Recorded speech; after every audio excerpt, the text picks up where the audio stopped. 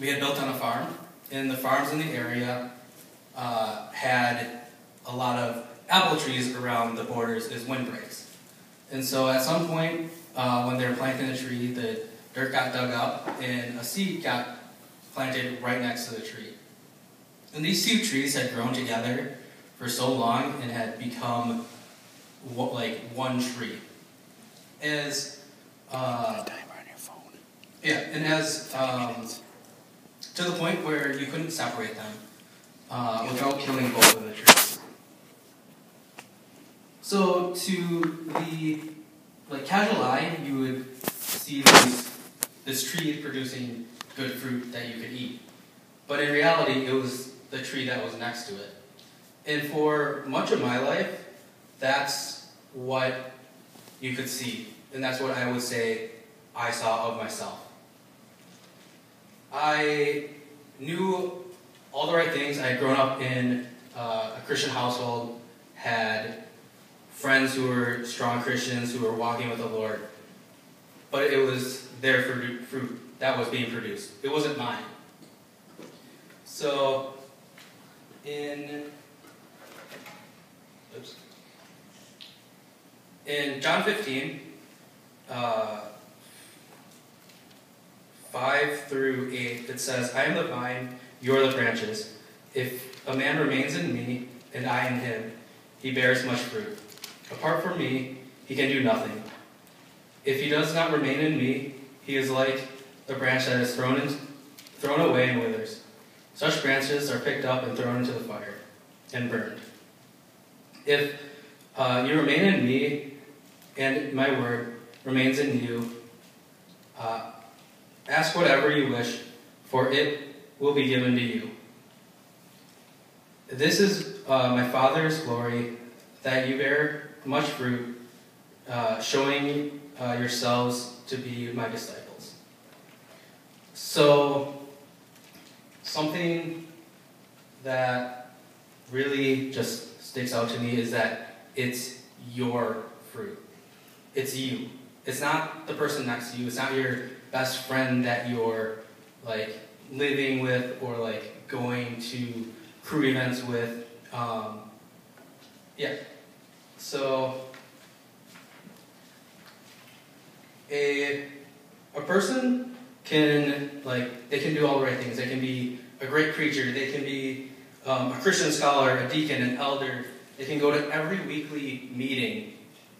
They can live a clean and moral life, memorizing all the scripture, teaching Sunday school, but if they're not bearing fruit, in the sense that they're introducing others to Christ, they are not filled and controlled by the Holy Spirit and the Word of God. So what are these fruits? In Galatians 5, 22 and 23, it says, but the fruits of the Spirit is love, joy, peace, patience, kindness, goodness, fruitfulness, gentleness, and self-control. Against all such things, there are no law. So, before I go more into this, I want to just mention and talk about the Holy Spirit. The Holy Spirit is not the Holy Spirit is God. It's not a ghost. It's not a divine influence or a concept, as many people might think. He is, he has a will, an intellect, and emotion, making him a person. He is God. A part of the Trinity equal to the Father and the Son. There's only one God, and he manifests himself in three persons, whom we call the Trinity. So, I'm not here to define the Trinity to you, because I don't fully understand it, and the more I learn about it, the less I feel like I actually know.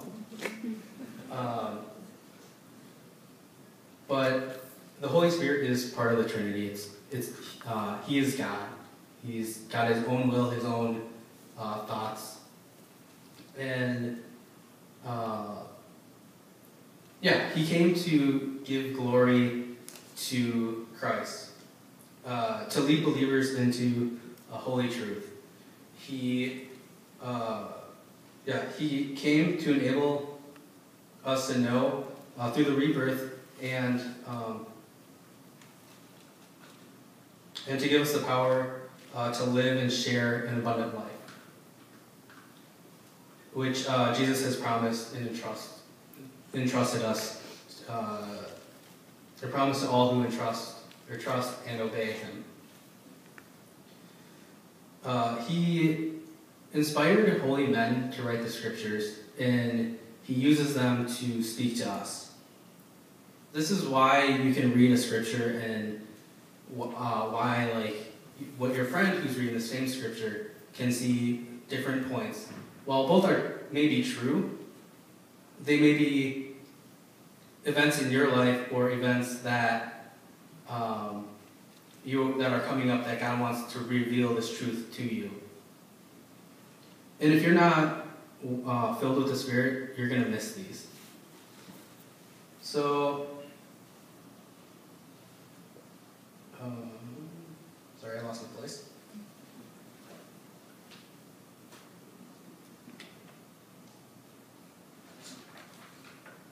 Yeah.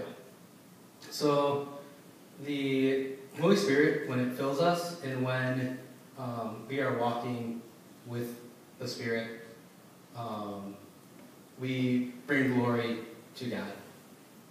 And this is how in a lot of ways, how I have found that I can love someone who is doing things that I don't approve of, or that I'm, as Daryl would say, convicted that they're doing the wrong thing, but I still can love them. So, yeah, the Holy Spirit came to give glory to Jesus, and therefore, being filled with the Spirit, therefore, if I am filled with the Spirit, I'm abiding in Christ. I am walking in His light, and the blood of Jesus Christ will cleanse and keep me clean from unrighteousness. So, ways that we can not be walking, or ways that we can see that we're not walking in the Spirit, is when we're sinning. And there are often times in my life and a lot of strong Christians' lives that they still sin. It doesn't stop magically when you become a believer. You still have things, nets, as Daryl called them, that you struggle with. You don't want to give them up. But God calls us to give them up. He calls us to be set apart from the world. And so He asks us to give these up. And a way that I have found and been taught to just be able to do this is through this concept called spiritual breathing. In spiritual breathing, it is like a great word picture of this experience of living moment by moment, depending on the Spirit. And you do this by exhaling, which is confessing your sins, and when you become aware of them. There are times when you may be sinning and you're not aware of it, but once you become aware of that sin, confessing it, and asking for His forgiveness. Now, confession requires repentance, and repentance is a change of attitude. So it's not just like saying, oh, I've done this thing that's wrong. It's actually taking an action to change what you've done wrong so that you're not constantly making the same errors. The next step of this process is inhaling. So it's surrendering control of your life and relying upon the Spirit to be filled with His presence. By the power of the faith in accordance with His commands and promises. So I'm going to give you 5 minutes to do this. to pray, to confess your sins, and then to be filled with the Spirit.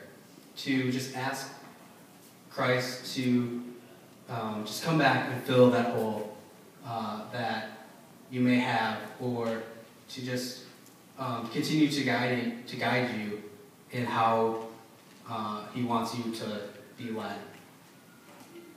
And then I will just kind of pray to close that time, and then I will get back and continue on.